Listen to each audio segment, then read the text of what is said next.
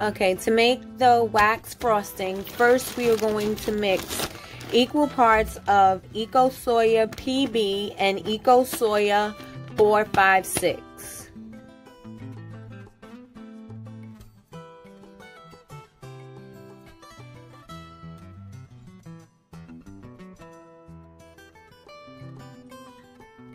Okay, so now that our wax is nice and melted, we're going to add the fragrance. Right now the temperature is at 154, so I'm going to add my temperature here. My temperature, sorry. I'm going to add my fragrance oil here.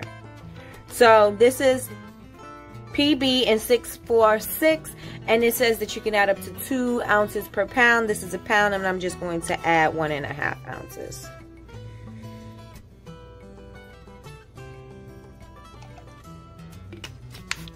And we're going to stir this for 2 minutes, and then we're going to let it start to cool down. Once it starts to cool down, like when you have the solidified wax on the edges, you want to get that with your blender so that it can help the rest of it to solidify. I usually do not put my wax in the refrigerator to solidify faster. I just kind of let it take its own course in solidifying. I will whip it a lot just so that it can start cooling down faster, but I won't put it in the refrigerator. So we're just going to stir this 2 minutes to incorporate the fragrance into the oil. Now you can use whatever fragrance is good for you. I'm using strawberry right now just for the sake of the video. And I had already made my melts, and I made the melts because this is not a melts video. It was to make the wax frosting, so I did that off camera.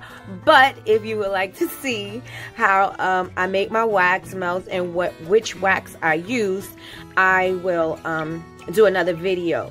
Now I decided to do this video because when I was looking for wax frosting, I did not find people gave up their ratios of what they use in order to do it. So I've tried different things. I've tried just 456. I've tried just PB. I've tried just the pillow wax. I've tried those things before, and not that they don't work, but they don't work as well as this mixture here.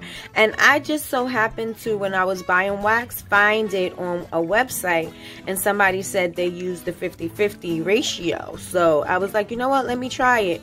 And I've tried it, and I've been doing this for years. So it's something that is very consistent to me. I also, what I also do is if I have frosting left, I'll save it for a later date until I make that same wax melt or something, or when I could use it again, and I will melt it down, and then I will re-whip it, and it still works exact same. So that's that. I'm going to take this off of here. I'm gonna wax it. Ugh, can't speak. I am going to whip it up a little bit, and I am going to use, let's see if I can get it in the shot. So the blender that I'm using is just the Hamilton Beach blender that has immersion blender, and it also have the whip attachment. So I'm going to use that, and I am going to just speed this video up so you can see the process. So I want to tell you that you don't have to worry about temperature at this point right now, because all you're concerned about is it cooling down at this point. So that's it. Here we go. Speed it up.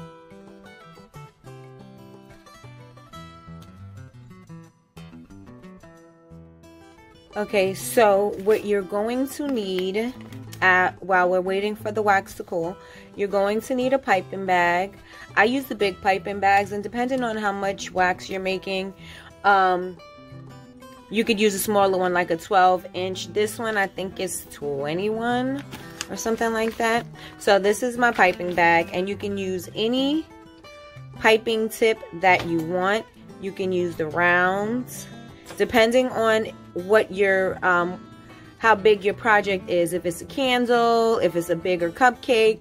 Mine are basically these mini muffin, they're going to be mini muffin tarts. So I'm going to use the 1M mold by, 1M tip by Wilton, because this works for me in this. But I could also use this one right here, which would give me a nice big swirl. I might use this one. This one is a Eco 828. And you could use the smaller round tips. Like you could pick whatever piping tip that you would like to use. And you also need scissors. I do not use a coupler for my piping bags. I just take my piping bag. I just take my piping bag and let me see, do I want to use this one? Yeah, I think I'm going to use this one. So I'm going to use the Eco 828. And this is just, you know, just for today because usually I would use the 1M. But I'm going to try something different. And then I'm just going to cut the tip enough that all of the grooves are freed. And this is probably, could go a little bit more.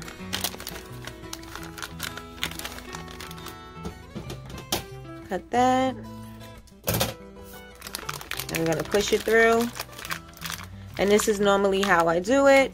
But if you're changing out, you know, different tips or whatever, then you might want to use a coupler. But I don't because I'm just going to pipe these tarts with this and that's it. So that's how we prepare our piping bag. I also just take like a regular plastic cup and I put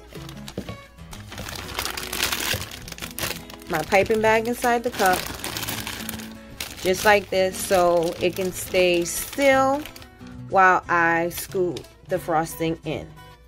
And also, before I go back into the video and showing you more of how to whip the frosting, I like to pipe it just before it's ready so that it is still a little bit runny but it still holds its form, because if you pipe it when it's exactly ready, you don't have enough time to work with piping all of your tarts or your candles or whatever. So I try to do it a little bit before it's ready.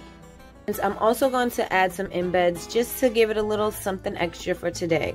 And these are just for video purposes, so I'm not wearing any gloves or anything.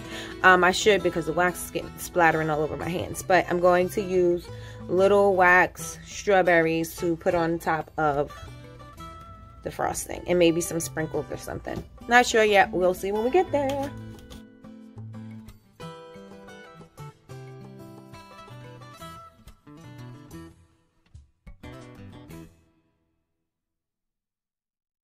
As you can see, it is starting to thicken, and it just needs to be a little bit more thicker than this, and then we can start piping.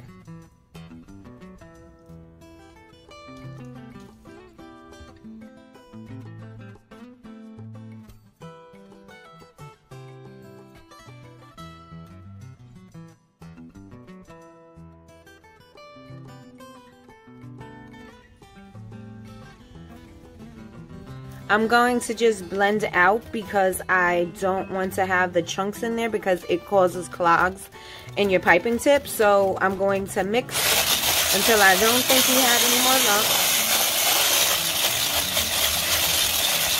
But when this gets solid, it's going to be just about ready.